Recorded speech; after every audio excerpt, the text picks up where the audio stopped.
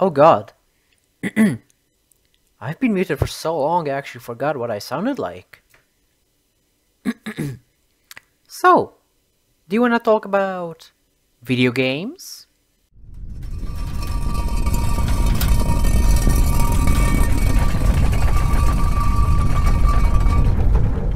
Alright, we can begin. Video games. We all have our favorites. Shooters, puzzle games, platformers, or if you're insane, gacha games. However, you probably imagined games from something like the Steam store, you know, big AAA titles or good, well-known indie titles, but I'm actually talking about different types of games. Games that came for free with your cereal. Now, I obviously don't mean to brag, but I own a whopping total of 5 cereal games. Yeah, great collection, I know. Now, I'm not going to claim that these games were some sort of hidden masterpieces just so I can put a weird clickbait thumbnail of 2 Sojaks pointing at a game and put something in the title like, "This is the biggest hidden gem of the cereal games." Something like that. No, these games are just kind of mediocre, there's nothing interesting about them, it's just 2 Angry Birds games and 3 shitty racer games.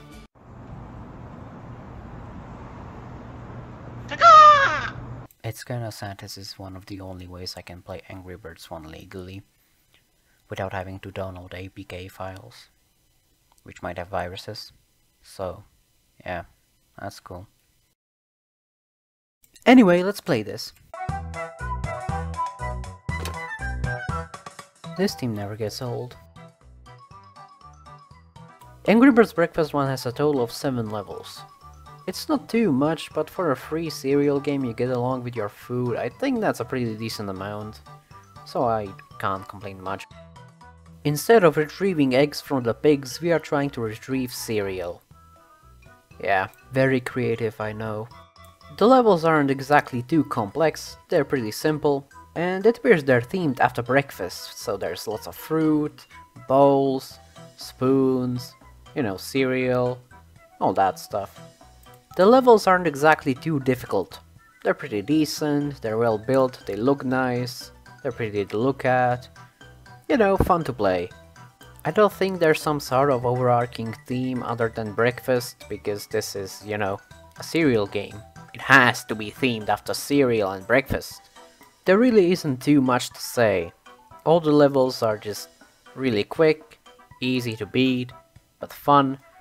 The game is mediocre. What else do you want me to say? The only level worth mentioning is the final one. It's pretty good. That's about it. And that's all that there is for Angry Birds 1. It's honestly pretty decent and you could get mileage out of it if you have nothing else to play. You could probably go for high scores. So yeah, pretty decent game.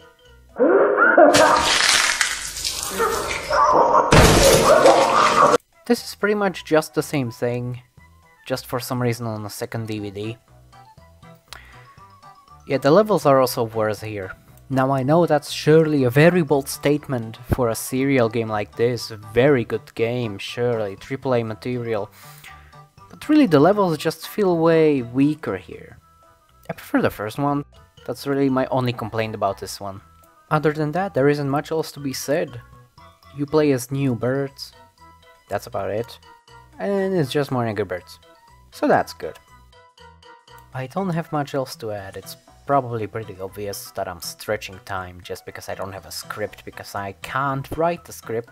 I mean, I am recording this as an excuse to test out the DaVinci Resolve and see how that works. That's pretty much the only reason I'm making this, really.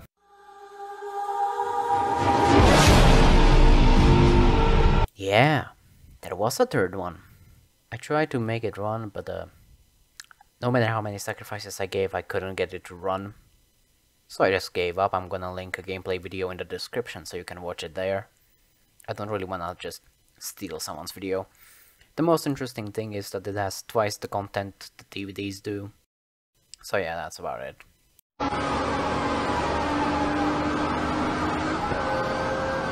I couldn't get them to run, so I'm just gonna take some YouTube videos and talk about the game that way.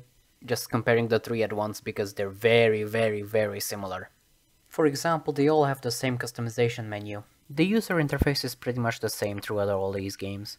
The maps are slightly changed, but they're pretty much the same layout. The only really big telling difference that these are different games is the vehicles you drive. But even then, from what I remembered, they didn't really feel too different, just the same game over and over again, which makes sense, it's a serial game.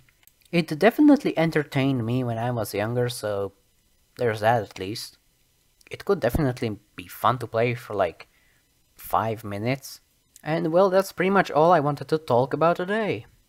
I totally don't have something else I wanna talk about, so we can just end the video right now.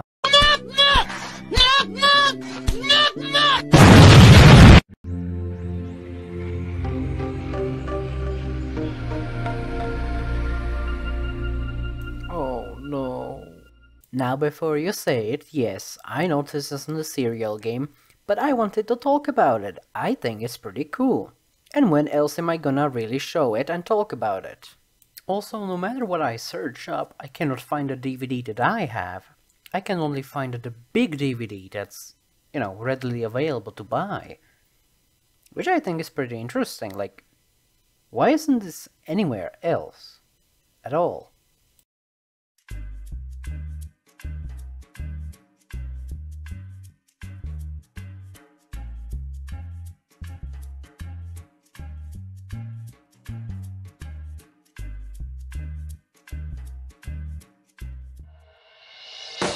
Yeah, it's pretty much a minigame collection.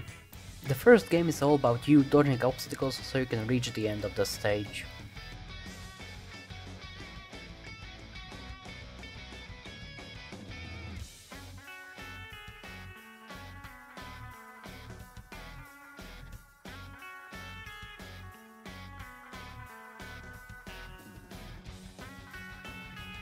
After one long and painful level, we finally reach the end and get rewarded with 3 shell medals.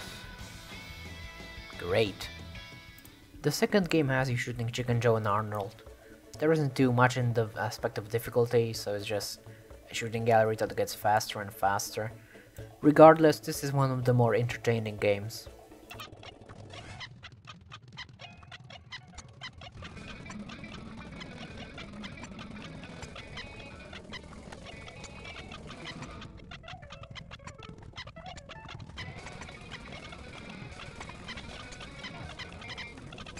Truly the peak of entertainment. Okay, so this is the game I remember most. I have no idea why. It's probably the dumb premise, where you throw pineapples at boards. Trust me, it's as stupid as it sounds.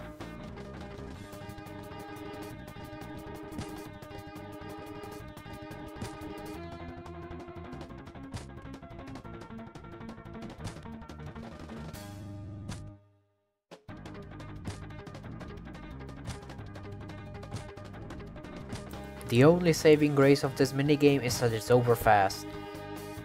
Alright, so hear me out. Have you ever played those kissing flash games where you're meant to kiss for as long as possible without getting caught?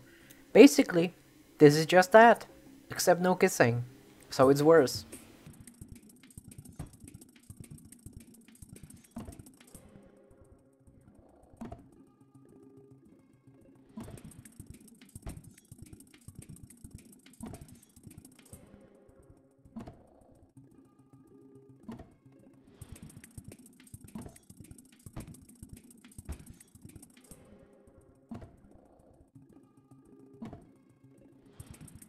And with this, we finally reached the end.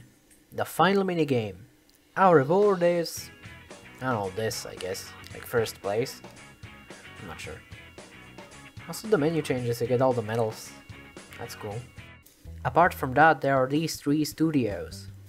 There's the paint studio, in which you just, paint stuff like a coloring book. I'm pretty sure you can also print it out. There's also the print studio, in which you can make stuff to print out. There's also the shirt studio. You just print out stuff for your shirt. There's also a 4th studio I forgot to mention, which is the wallpaper studio. So you can make your own wallpaper, which is pretty neat. The only issue is that you can't make whatever you want. You can only use like one background, one character, and one object. So you can't really make anything you want, like you can't have 2 characters at once. And that's all of the food games I owned. Why did I make this video? to test out DaVinci Resolve and really post something normal on my YouTube channel for once. I originally planned this to be a text-only video, but you know, I would have to talk eventually, someday. I did try voice training, but it's a bit difficult for me, so like, I didn't really bother too much. I think that's pretty much all I really need to say. So yeah, this is the end of the video. I'm sure I'll figure out a better way to make other videos, like, I don't know, something interesting in the foreground, so when there's just talking, or some interesting outro or intro. But until that happens, you're just gonna have to stick with this.